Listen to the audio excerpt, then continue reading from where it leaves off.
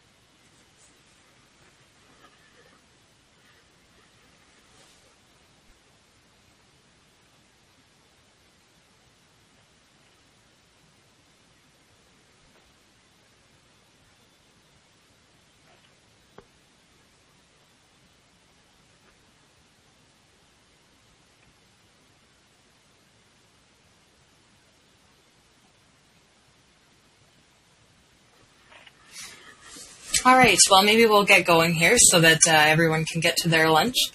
So hello, everyone, and welcome to our first ever Western Canadian Organic Webinar Series. I appreciate everyone giving this a chance and joining us today.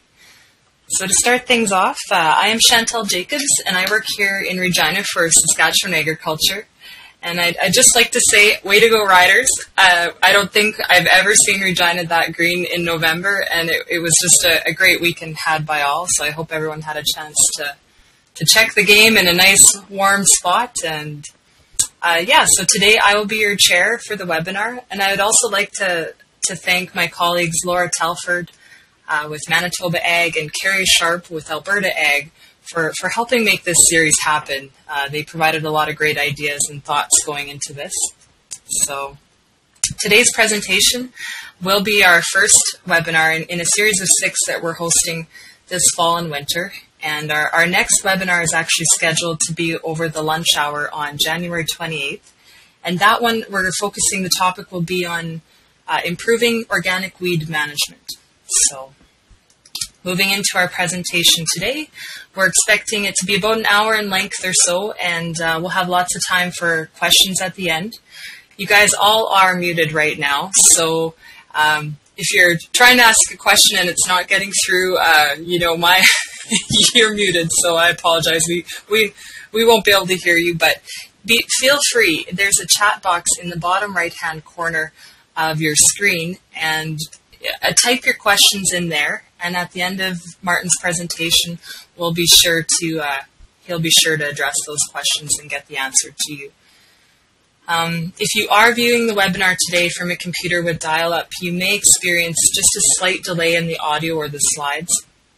Again, the webinars will be recorded, or it is being recorded right now. So if you have any issues, you need to step away, or your internet connection goes out, you will get a link that'll take you to the recording after the presentation. So that should hopefully help you out and catch anything you might have missed. And on our end, if we get technical issues over here, you never know, power might go out, who knows. Just stay online, and we'll reconnect as fast as we can. So just bear with us. These systems can work very well when things are going the way they should. So, all right, I think that's it for me. So at this point, I would just like to extend a very warm winter welcome to our presenter, Dr. Martin Entz. Dr. Entz is a highly respected professor who actually leads a natural systems agriculture research program at the University of Manitoba. And, as an example, his research looks at complex crop rotation systems and the various effects they have on soil fertility and weed competitiveness. He looks at a wide range of things that wouldn't be doing it justice to try to capture it here. So if you're interested in finding more out about his research, just enter in into a Google search, just enter in natural systems agriculture, and it should take you to his main extension website there. So I don't take up any more of your time, Martin. Just without further ado, a warm welcome from all of us here today, and I guess take it away. Okay, thank you very much, Chantel. And yep, congratulations to the Rough Riders. And hello to all of you listening in from wherever you are. It's a real pleasure to be involved in this webinar today. And the topic that I'm decided to talk about is designing organic farming systems using nature's processes. And before I go any further, I'm actually going to use the cursor here to sort of draw a circle around my research group because this is, in fact, a team effort. And that's one of the real fun things about my job is I get to work with lots of different people. And I'll introduce you to some of them right here. That's me in the middle in the really odd shirt. This is Keith Bamford here on the right. He's our senior technician, and he's a very, very good farmer, and he's responsible for a lot of our very good organic yields. He's added a lot of knowledge. He's gained a lot of knowledge, and he's been doing organic farming for 20 years, and hopefully some of you will be able to come to our field day this summer and walk the plots with Keith. Over here we have Joanne Thiessen-Martens, who's also with my group, has been for many years, and she works on the crop livestock integration, part of our research, and also helps with extension. And here's a number of graduate students and summer students in the picture. So I want to shout out to them for all the wonderful teamwork that we experience here. The themes today are really just two sort of nature's processes and one surprise. I've got a surprise for you later on in the webinar. But I'm going to talk about diversity and nutrient cycling. Those are two very, very important processes that we rely on in organic agriculture. And we have to always think about how to organize them, how to manage them to our greatest benefit. Okay, before I've switched to the next slide here, and before I talk about these processes, I want to emphasize a little bit on the profitability of organic farming. And so what we've done at the University of Manitoba is we have established a small organic farm at our Carmen Research Center, and this little, we call it the farmette. We call it many things, the Organic Crops Field Laboratory, whatever.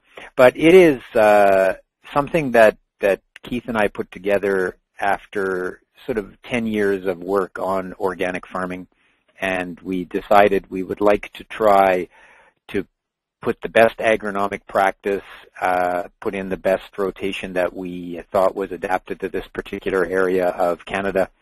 And so we set up this biodiverse cropping system, which has a green manure every third year. So as you can see from the slide, it starts off with a green manure, then goes to spring wheat, then soybean, then a green manure, then flax, and then oat. And we ran this system for 7 years, and then colleagues in the agricultural economics, agribusiness department did the economic analysis on this. And I thought I would start with this because it kind of sets the stage for, questions like, is organic farming profitable? And how might these diverse crop rotations work? So I'm going to walk you through some of the outcome of this experience of this organic farmette. and show you our 7-year average yields. And so what you should be seeing is a picture of a number of different crops, and Iris Faisman is up on the top left, and Ann Kirk is on the bottom right, standing in front of some soybeans. And the plots in our experiment were 2 acres in size, and we harvested them with commercial equipment and then dumped all the grain into a weigh wagon and weighed it. So it wasn't just based on a square meter or a few square meters of yield. And over the 7 years, Keith, through his superior farm management, was able to grow 48 bushels per acre, average yield of spring wheat. Our flax yields averaged 22 bushels per acre, and you can see by the picture that we've actually no-tilled the flax. And the way the rotation works is we grow hairy vetch, barley, green manure. We use a blade roller and then create this mulch, and then zero-till the flax into it. And after the flax, we seed the oats, and the average oat yield is 72 bushels per acre, I should say. We had one very bad year right at the beginning, very low oat yield, and that's because we planted a variety that was not crown rust resistant, and that was a lesson in variety selection. And then our 7-year average organic soybean yield is 29 bushels per acre, and we grow our soybeans in 18-inch rows. We do pre-emergence harrowing, we do post-emergence harrowing, and we do in-crop cultivation. So these are the yields that we've achieved, averaged over 7 years. These aren't just the highest yields, these are the 7-year average yields, and this document showing these yields is on our website. So what we wanted to look at then is the economics and the cost of production and all those things. But before I do that, I'll just show you a few more pictures. This is the flax seeded into the hairy vetch mulch, barley mulch that was rolled, and the flax was zero-tilled into here. So one of the questions, I've got a few questions inserted into the webinar that I like to ask myself, and I know that often come up in conversation with farmers. Is, for example, are organic farmers using more diesel fuel? And the answer is not necessarily, because we're starting to see these, short-term no-till systems come into organic farming. Okay, so back to the 6-year crop rotation and the 7 years of data. What I'm showing in this graph is the returns per acre. And I've just highlighted the pea oat part of the rotation first of all, because the results can either be really bad or really good, or better. What we have here is for the organic system where we do not graze the pea oats, it's costing us $168 per acre to grow that crop. So, and there's no income that year. If we take that crop and graze it with livestock, we actually, according to our agricultural economics colleagues and their expert analysis, we made $30 an acre. And that's a really important thing for us to think about, because we know we need green manures in organic farming systems. And in fact, there is a tendency to kind of avoid using green manures because there's no income that year. Well, if we graze them, like in this example, we can make that green manure profitability go from minus $168 an acre to plus $30 an acre. And I just wanted to show you some other, more, we call it the grazed green manure math. Joanne put this together. And to show you the potential income from grazing something like you see here on the left, a pea oat mixture, or on the right, there's a soybean crop being grazed by the sheep. If we produce 5,000 pounds per acre of this green manure biomass, which is very possible pretty well everywhere in the Canadian Prairie region, And then we assume 50% of that above ground biomass is utilized by the animal. That gives us 2,500 pounds per acre of dry forage. If we look at a feed conversion of 0.07, that gives us 175 pounds of live weight gain per acre. And that's where the value of the grazed green manure comes from. And then what we've also learned through our work is when animals are grazing the green manures, we've looked at the following crops and asked the question, does grazing the green manure reduce the nitrogen available to the following crop? And the answer is no. In fact, sometimes it increases the amount of nitrogen available because the rumen processes the biomass faster than the soil does, releasing nitrogen. I wanted also to kind of pause here and just show you some pictures of different types of green manures because, well, here we have a very standard species mixture, forage pea with oat. This grows extremely well. It's well adapted to many different growing conditions. For people in drier areas, there's a whole bunch of choices of green manures which work really well. Chickling vetch, for example, it goes under the variety name of AC Green Fix. Here it is growing at Carmen, drought tolerant, highly productive, excellent nitrogen fixer. In wet soil conditions, like this picture from the Red River Valley of Manitoba, something like faba bean is a very good choice because it can handle wet feet, it can handle wet growing conditions and still fix a lot of nitrogen. And then we have another very widely adapted green manure species, and that is hairy vetch, which grows well right across the prairies. And it is something that we've only started working with about 7 years ago, but are finding it to be an excellent contributor of nitrogen. And sometimes farmers find themselves not being able to plant until the beginning of July, and things are really hot. And there are tropical legumes like lablab that fit into our farming systems. And that's the plant you see in the middle of the plots. On the right, there's a plot of cowpea, another tropical legume. So we have legumes, green manures that we can grow in very hot conditions.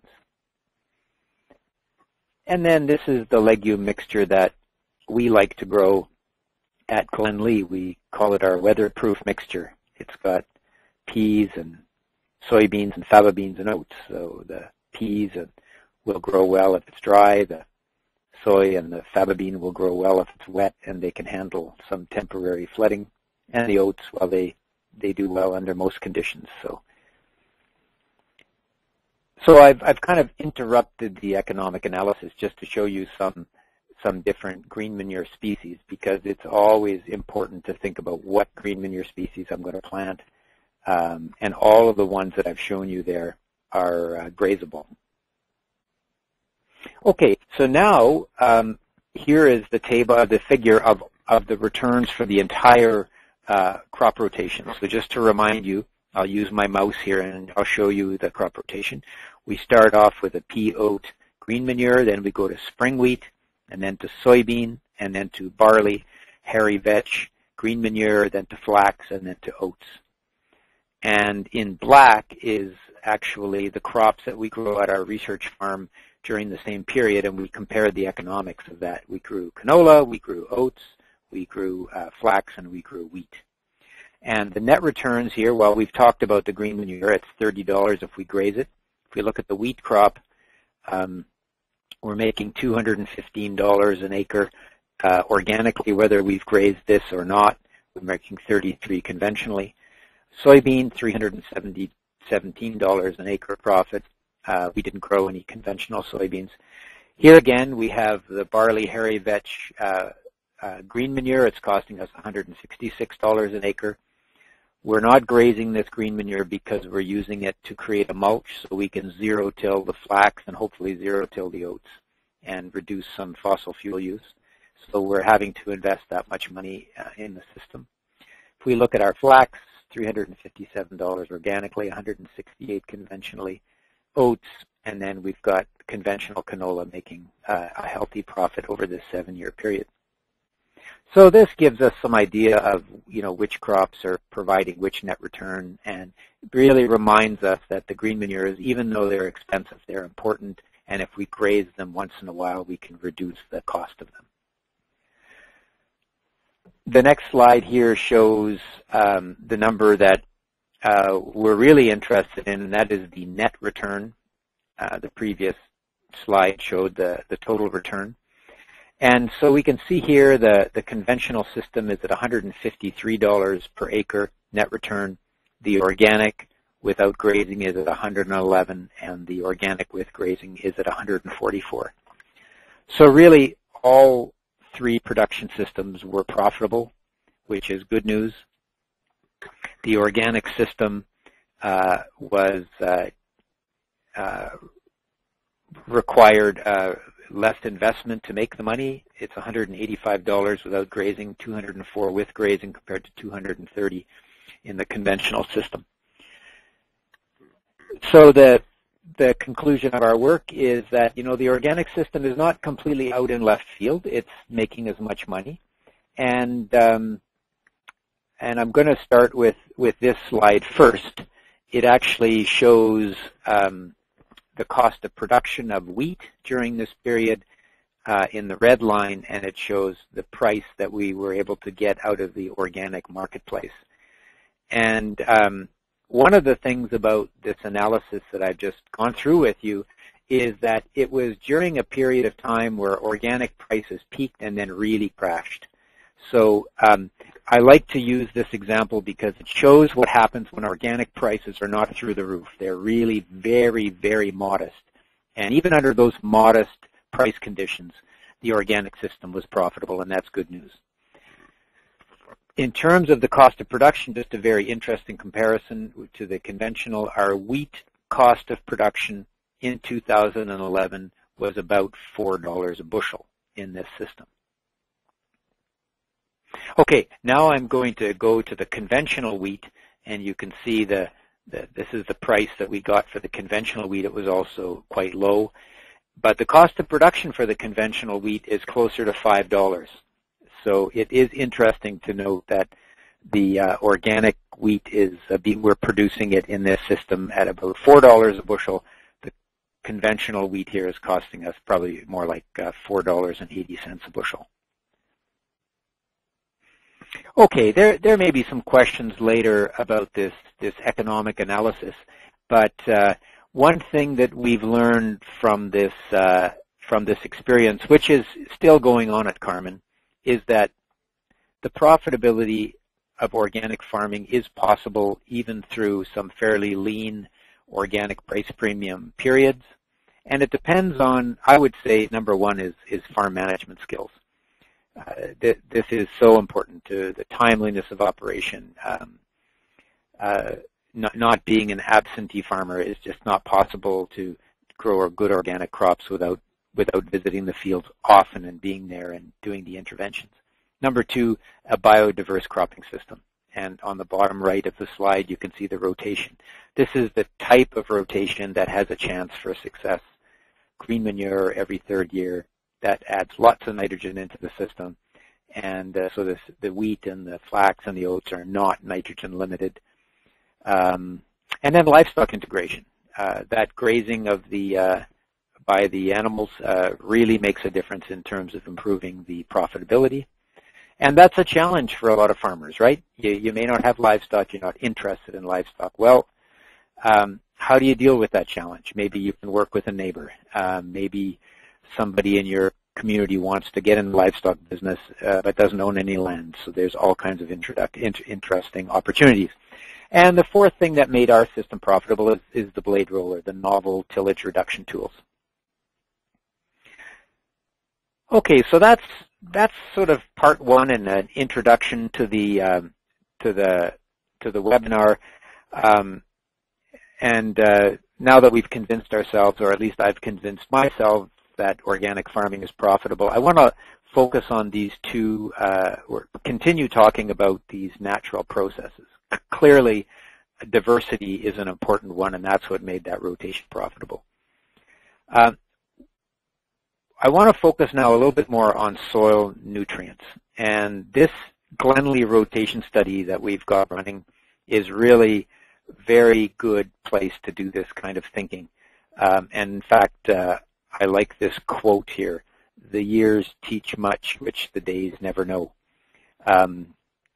When it comes to fertility, it's hard to turn on a dime when you're farming organically. The fertility management of soil is a long-term management process. Okay, just very quickly, I'll show you some of the crops at Glenlee. We've got a rotation that has only grains, and then we've got a rotation that has 2 years of alfalfa and wheat and flax. So this is our grain-only rotation. We've got our GM, doesn't mean genetically modified. It means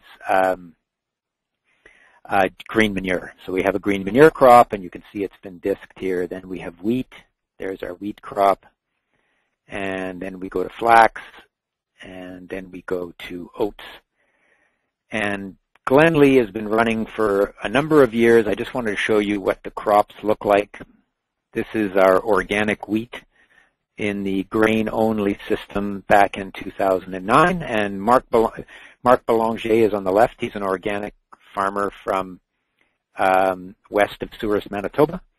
And he has with him a visitor from Germany who's actually a food retailer buying organic grains out of Canada. Here's another picture of our organic wheat. This is now in the 21st year of the rotation. This is in 2012. And you can see that, the crops continue to look good. And this is the organic wheat last year. We've had 2 dry years, but the crops were okay. We've improved our management over time. Our wheat yields have gone up. One of the things that we started doing 2 years ago is cultivating between the rows of our grains, and that's made a big difference. So there's so much wiggle room in terms of the management of the crops to bring up the productivity, and I think that's exciting. Now, in terms of the long-term productivity and the soil fertility, let me tell you the story.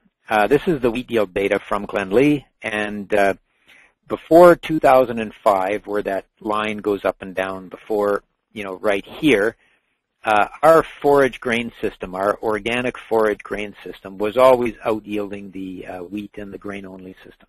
And, that kind of makes sense because the forage is, killing wild oats and Canada thistle and adding nitrogen. So if we look at 2003 here, you can see on the left we have the flax in the grain-only organic system, and on the right-hand side we have the flax in the forage grain organic system. And, day and night, and clearly the crops in the forage system looked much, much better. But then after 2005, things kind of changed. And if you look at the diagram, that solid blue line there is our forage grain organic system, and it's kind of fallen behind. There is our grain-only forage, grain-only organic wheat yield, and it's yielding better. And what was going on there? Well, what was happening is we were running out of phosphorus. And in fact, this green line here is when we started adding manure into the farming system, and we quickly restored the yield potential of that organic wheat in the forage grain system. Okay, let me show you some pictures of what it looked like. This is a field of alfalfa with some grass in it. This is the plot, and the front half had received a little bit of composted beef cattle manure. The back half has never received any of that manure. This picture was taken about 17 years after we started the rotation. So if we look at that black forage field, it was seeded with alfalfa, but because the phosphorus level is so low, the phosphorus is not growing very well anymore. And that's why that forage grain system had failed. So I like farmers to come visit these plots, and I would invite you to come to Glenlee this summer And I will take you on a tour of these plots because this phenomena occurs every year. And it really tells us something about how to manage fertility in a long-term organic system. Now, of course, you've already figured out what the problem is. If you can't grow any legume in that forage phase, then the organic system is going to run out of nitrogen because, well, the story is you've got low phosphorus, which means no nitrogen, and so then you have reduced yield of your nitrogen-requiring crops. So manure recycling, nutrient recycling is very, very important. Manure is rich in phosphorus, potassium, sulfur, micronutrients, and carbon. And so it is a very important part of a long-term sustainable organic system. And before you sort of go, oh my, I can't do this, there's no livestock within 100 kilometers of my farm. Well, just hang on. There's there are some other options, but I think looking for manure is a very good idea. But let's take a closer look at this phosphorus deficiency phenomenon, okay? And so in this next slide, I've shown you sort of the stock of phosphorus. On the left is the conventional high-yield system. This is what the phosphorus looks like in your soil. The blue part on the top is your available phosphorus. This is what the soil test measures. And then you have a much larger pool of phosphorus, which is not measured by the traditional soil test. And it's called the residual phosphorus, or in this paper we called it the recalcitrant phosphorus, but I can't really say that word, so I just like to say the residual. It's easier for me. And you have this large stock here. Now, in the organic system, if you were growing just grains and green manures, your system wouldn't look quite like this. You'd have more of this available phosphorus. But in our case, where we were exporting a lot of alfalfa hay off that rotation for, 20 years, we really reduced that available phosphorus quite a bit. So our soil tests are down to 3 parts per million, 2 parts per million, 4 parts per million. And so that raises a lot of questions, right? How do you approach this? Well, one of the things, I've just hit the insert button again, and one of the things that I've shown here is the mycorrhizal spores in the conventional and in this organic soil.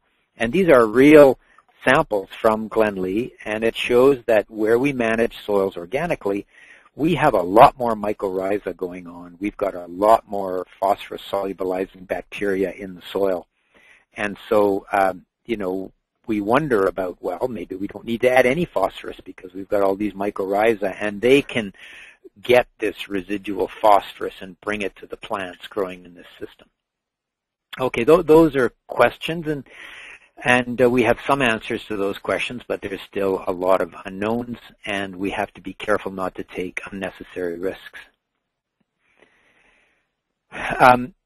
Our conclusion from our experience at Glenlee and also watching organic farmers is that there is a time and a place to be adding manure, preferably composted manure, to your lands so that the phosphorus situation doesn't become quite as dire. But we also know that farmers can have low levels of available soil phosphorus and still grow very good crops. So there's a lot of unknowns. My personal feeling is that adding manure on a once every 10-year basis is a very good insurance policy. Now, when it comes to adding manure, whether we need it or not depends on the soil phosphorus levels and the type of crops that you grow. So if we look at this next picture here, at low soil phosphorus levels, you can see the wheat at Glenlee really needs that manure. The back part of the plot has had manure added, the front half has not. And you can see the crops are very, very different. They're clean. There is no wild oats in there. There's not much Canada thistle. That's what happens when we grow wheat in this very nice alfalfa wheat flax rotation. But we do need a little bit of manure added back to that system. If we look at flax, this is flax, a picture I took in 2013. that flax there and this flax here, they look very similar. And at low, very, very low levels of soil phosphorus, we don't find any response of flax to the composted manure. And, you know, I'm going to have a little contest. Which half of this plot that's in front of you do you think has been treated with compost? The front half or the back half? What do you think? Well, there's the answer. The back half has had no composted beef cattle manure. The front half has. And you can see all the manure has done is actually has made the weeds grow better. But so it depends very much on the crop.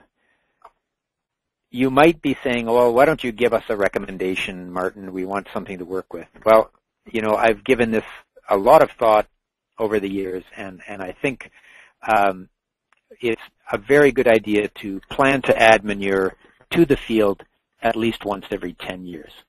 And it doesn't have to be a lot of manure. The manure should be added just to satisfy the phosphorus deficiency. Don't add manure to satisfy the nitrogen deficiency, then you'll waste all your manure because you can grow the nitrogen with your legumes in a good rotation. So you need a good manure spreader that can spread low amounts of compost across the field once every 10 years for most farms. That would be more than enough. And I do want to stress that I feel it's important to add compost and not compost tea. There's actually quite a bit of research that's been conducted around the world, including in Canada by the Organic Ag Centre of Canada, that shows that compost tea really does very little for soil fertility. And it does make sense because the tea really doesn't contain a lot of nutrients. It contains some, but what you really need is compost. So that's my recommendation for manure management. And in summary of the fertility question, here it is on the slide. Nitrogen, usually not a problem because we can grow that with our legumes. If we skimp on legumes, then that's going to be a problem. Phosphorus and potassium, P and K, can become limiting. If we have a very intensive hay removal system, it can take 10 to 12 years and we'll start seeing reductions in soil phosphorus. That's what we saw. And then by 20 years, it's looking pretty grim. In a grain-only system, though, I've seen systems that are 20 years old. People have been growing organic crops, and there's still really no reduction in phosphorus. In fact, in some cases, the phosphorus levels have come up because the green manures are bringing unavailable phosphorus into the available form. But we need to plant and soil test so that we know what our status is. Composted manure is probably the best nutrient source. Apply at low rates, really only for phosphorus, not for nitrogen. So you can apply, 1 ton per acre. There are manure spreaders that go that low, and so you can cover a lot of acres and keep it affordable. And look for cheap nutrient sources and keep it simple. This next picture just shows a couple of simple ways of getting nutrients onto organic land. On the bottom here, you got your farm feedlot. We can spread the manure, spread the compost like we've been talking about. And another way is to bring in bales, bring in hay onto the farmland, have the animals process it in the wintertime when they're just hanging around doing nothing. Your land is not being used for anything. Might as well do some fertilizer placement. So these are all options that I think should be considered, and I would encourage farmers or farm advisors to very carefully calculate the cost of a pound of phosphorus, the cost of a pound of sulfur when you're looking at various fertilization regimes. Like I say, there's still a little bit unknown on phosphorus, and Derek Lynch at Dalhousie University is working on this phosphorus stuff at the Glenlee plots, and Mario Tenuta from our soil science department is also working on the phosphorus. So I think more knowledge, more information should come out in the next few years.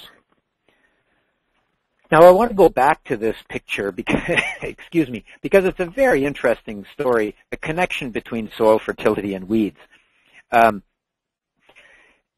What we have in the foreground is, you'll remember, this is the flax where we've added the compost, and you can see the non-mycorrhizal weeds, the mustard, which can't get phosphorus out of the residual pool because it doesn't have these mycorrhizal fungal connections. And so it likes the compost. Over in the far end of the plot where the level of available phosphorus is lower, you can see there's better weed control. And so this is kind of the dance that we have to learn is how little compost can we get away with to stimulate the plants to grow, but not stimulate too many weeds. So this is something that we at least need to be aware of in our farming system management. And at Glenlee, we have certain weeds that have disappeared from the organic system, like redroot pigweed, which does not grow well under low available phosphorus levels. Bob Blackshaw at Agriculture Canada in Lethbridge has demonstrated this through his scientific research, and we've actually seen that weed is no longer a problem at Glenlee, and it's kind of interesting to observe that. Okay, I want now to get you to focus on that picture on the upper right, and it shows a black and white photo of some poor summer student whose job it was to go dig these roots out of the soil, and thinking about the structure of that soil, because this is a question that's really important in organic farming. It's not just the fertility of the soil, it's also the structure. Is it going to blow away? Is it going to wash away? And the column right to the next of the picture is, this is basically the wet aggregate stability, or the larger the number, the more stable the aggregate of soil is, the more resistant it is to washing away with water. And what's quite interesting, and these soils are from Glenlee, is the organic systems have higher levels of soil stability than the organic system, than the conventional systems. Especially the grain-only conventional, even though we're adding all those fertilizers and doing all that stuff, we're getting much lower levels of soil stability than when we go organic. Now, how can that be? And it's a good news story. We should all everybody give yourself a pat on the back. Come on. Have you done it? All right, good. Okay, you can stop now. No, pay attention. And so everybody can feel good about that. But how does that happen? Well, the reason it happens is because the organic soils have more of these mycorrhizal beneficial fungi living in the soil. And you can see the data on the right shows that there's a correlation between, you get low mycorrhiza, you get low stability, and the higher the mycorrhiza, the higher the stability of the soil. And of course, the prairie gives you very high mycorrhiza, and we didn't measure the stability. And this is an interesting observation because it sometimes organic farmers are criticized for, having soil exposed and it's tilled. Well, in fact, in our experiment, it actually has greater stability, greater erosion resistance, and that's because it's more biologically active with these fungi. And so here's another question that sometimes comes up, and you might think it's a very bizarre question to be inserting at this point in the webinar. Are organic foods healthier? Well, the answer is, and there's lots of good data on this, usually they are. And it's because the organic soil has a higher level of soil microbial activity, including mycorrhiza, and this means there's more micronutrients coming into the food, and that's one of the reasons they're healthier. So I just like to throw these questions in to get us thinking. So by keeping our available soil phosphorus low, which keeps our mycorrhiza higher, by emphasizing organic phosphorus sources like composted manure, we promote mycorrhiza. Basically, we build microbial biomass carbon in organic systems, and here is our data from Glenlee. These are our forage grain systems. We've got our conventional system over here, and look at our two organic systems. Whether we add manure or whether we don't, we have higher levels of microbial biomass carbon in the organic systems versus the conventional system where we're adding all those fertilizers. And this red line is the microbial biomass carbon in our prairie plots. So clearly the organic system is statistically significantly more alive than the conventional soils. That's the story. And so the final question in this little list of questions is, are organic farmers causing soil carbon to decrease? Well, one thing that we know is exactly the opposite is happening. Organic systems have more active carbon. Even if sometimes they have less total carbon, they have more active carbon. And that's exciting to me, and I think that should be exciting to you. There's something going on in the soil that is making it, there's a greater buzz, there's greater life in the soil. And in fact, there's a large analysis by Andreas Göttinger, who looked at soil organic carbon in organic and conventional systems around the world and came to the same conclusion. Okay, so that's a little bit about our about the soil fertility. I'm going to go through some of these slides because I really want to leave time for questions, but I want to focus on one other natural process. This is the one that, you know, is kind of a surprise. But I'll tell you why I came to this place in the seminar. Over on the left here, this is an organic field day. This is out at Oxbow, and you know, there's a farmers listening and everything. And I often wonder, you know, when they leave the field day and go to their, you know, organic grain farm or their small scale organic integrated farm, you know, what do they do with the information? How are organic farmers adapting to change? Because they're all going to, you know, everybody experiences change, and whether it's weather or prices or whatever. So the final natural process that I want to emphasize is the process of thinking. Yeah, thinking. These farmers here are all thinking about things, and that's such an important process because we're always faced with challenges, and in conventional agriculture, we don't have to spend that much time thinking. We just pick up our BlackBerry or our iPhone and we dial, you know, 1-800-Viterra, come fix my problem, and then we write a check. Okay? In organic farming, we can't do that. So I like to just use this adaptive learning model that Buzz Halling, who's actually a Canadian, came up with. And I'll try to explain how it works. So you start over here somewhere and you exploit a new idea, maybe organic farming, and then you come to what's called the conservation phase. You have a system that's working perfect for your farm. And then all of a sudden something changes, the weather changes, the markets change, your phosphorus changes, and you have to release away from some of your ideas and sort of reorganize yourself and then take another stab at your problem. Okay? I'm assuming that makes sense to you and you can follow that. And now I'm going to show you the same model with just a little sketch diagram that we recently published in a book chapter. And this is exactly on organic farming. So I hope you can see my cursor. See, it's over here. You can see it wiggling around. So you're a conventional farmer. You've seen some on-farm organic trials. You decided to go organic.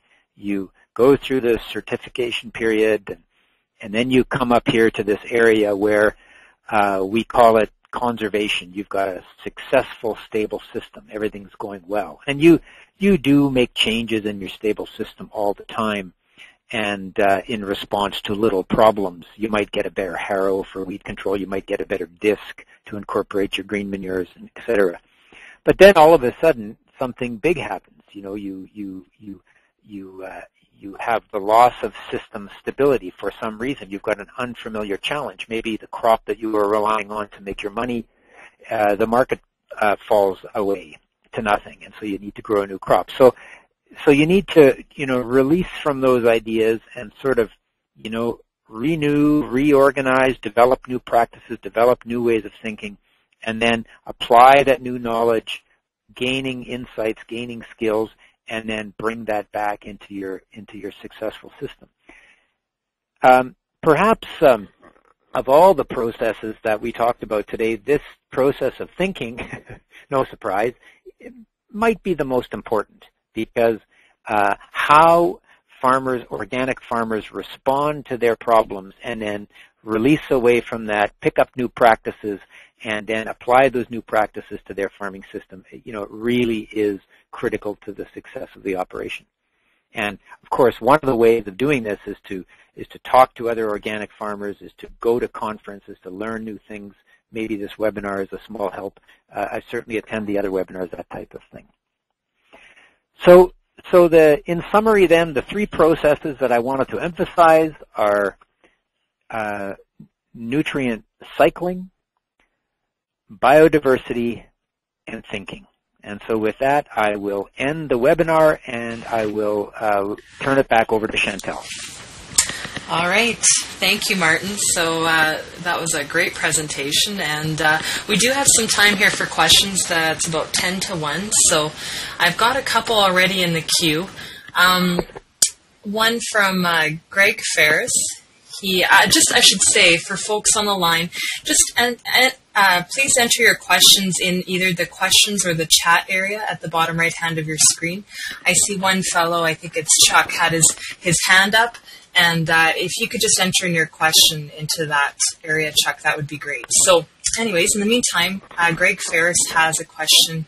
Do they track the protein content of wheat in your rotation? The answer is yes. Very important because it tells you something about the nitrogen supply of the system. And yeah, I'll just leave it at that. Okay. And perhaps he wants the results. And one of the things that I would say is in the forage grain wheat system, the protein is always high, very high, like above 15. In the system where we have the green manure and then wheat at Carmen, same thing. The protein is always very high. The only place where the protein is a problem is if you're growing a crop 3 years after the green manure. If you stretch that rotation, so you have a green manure, then let's say wheat, and then flax, and then oats, that oat crop might have low protein, and that can be a problem in some markets. And that's why having a green manure every third year it will guarantee high protein. Mm-hmm. Great. As we wait for a couple more questions to come in, Martin, I often get questions about, is it better, some guys, they say, I leave basically a green fallow as the green manure, and then, I don't actually seed anything specific, but I let it grow up, and then, the different diversity of weeds that come up and that, I plow that in, and they feel that provides, a good benefit to their next crop, soil moisture and whatnot. How do you feel on that one, as far as seeding a specific legume as or a legume cereal mix as your green manure versus letting the background weed population grow and then plowing that in? Well, I think the background weed population idea is a problem, and it's not a good idea because you're not adding nitrogen. Mm-hmm. And it may be a good idea in 1 year, but in the long term, it's a bad idea. And what it does is you might grow a high-protein, high-yielding crop after that, but you've tapped into the organic matter of the soil to do that. Mm-hmm. And so the way I look at it is by adding a legume into your fallow period, you're actually putting money into your checking account and leaving your savings account alone. And then your wheat crop the next year is growing its protein out of that checking account. If you don't put the legume in, you've put nothing into your checking account, and all you've got left is your savings account, which is your soil organic matter. So that's a practice that has serious sustainability problems. I hate to be so blunt, but it needs to be said. Mm-hmm, mm-hmm. Good, thank you. We have a couple more questions. Greg has also asked, does it matter when the compost is added into the rotation? Not really. The compost, in a situation where you have, let's say, a forage crop, and then you're following it with grains, what we do, we actually add the compost during the forage years, because the compost is always going to cause some weed seeds in the soil to germinate, because now they have some nutrients that they might have not had. and we can deal with those weeds very nicely in a hay field or in a pasture field. But if you add the compost, let's say the year before the wheat, then you're going to have more weeds in your wheat. So that's a consideration. But in terms of trying to time the compost to deliver the nutrients to that crop, nutrient availability from compost is extremely slow. It's something that you do for the long term, and but it doesn't really matter when you do it. Okay, great. We also have one in from Ken. He's asking, have you done comparisons with green manure, plow down, and wheat or barley in a 2-year cycle? We haven't worked much with barley, unfortunately. I think the green manure is really important for the wheat because we're growing it to produce high protein milling wheat. I think in a rotation, I would think barley would be a better crop to go after wheat, simply because it doesn't require quite as much protein. And for malting, definitely not. And it's also a bit more competitive with weeds. So that's where I would put it in the rotation, where it doesn't need as much weed control or nitrogen. Okay. He just added in just that his, for example, going wheat, green manure, wheat or barley, and then a green manure, and then barley as an examples. Yeah, putting barley after a green manure is, it would make the barley crop grow better for sure, with more nitrogen and higher yield potential. So green manures are always a good idea. But I can't really compare wheat or barley because we haven't done that work. Okay, fair enough. Got another one in here from Chuck, so I'm glad he had a chance to ask his question. He said, you mentioned you used beef manure. Would chicken manure work? Oh, yeah. Poultry manure is actually richer in nitrogen. And if you just type into Google, nutrient content of different types of manure or compost, you'll get lots of good, provincial government sites with sort of the average numbers in them. Poultry manure is fine. In the U.S., a lot of organic farmers buy compost, and it's also pretty common in Eastern Canada. And then they call it turkey cluck. Turkey compost is very rich in nutrients and is actually a desirable source of the nutrients. But I think, again, whatever, you got to remember to get the cheapest source for your you got to be careful how much you're paying per pound of phosphorus. Mm-hmm. Right. Great. Well, we have a couple more minutes here. If folks have one final burning question that they'd like to ask Martin before we head out. And I'm just scrolling through here to see if there's any last trailers to come in, but it looks like it's pretty quiet on the audience. Seems pretty happy, or they're busy chewing on their lunch. So I guess I'll do a wrap up here, Martin, and I'd like to thank you again for the wonderful presentation. And I'm sure if folks have questions that come up, some of people weren't able to attend right now, but they were planning to view the recording after when they got back. So if there's any questions that come in, I'll make sure to pass those along to you, or maybe they'll get in touch directly. So I guess I'll just like to thank everybody for taking the time to join us over this lunch hour. And, I guess I'll mention there is a short survey after you exit our webinar today. We will treat every answer, all your answers as confidential. Just because it's our first one, we're really asking just for some feedback, even ideas on who you'd like to have present in the next year or so. So, and of course, a reminder that our next webinar in this series will be on January 28th, and that'll be a focus on organic weed control. So, thanks again for your time, Martin, and we greatly appreciated that presentation. It was really informative, and yes, thanks again. Happy. It was my pleasure, and I wish everybody a wonderful day. Yes. All right. I'll be closing it off now. So everyone have a great day, and thanks again for joining us. Take care.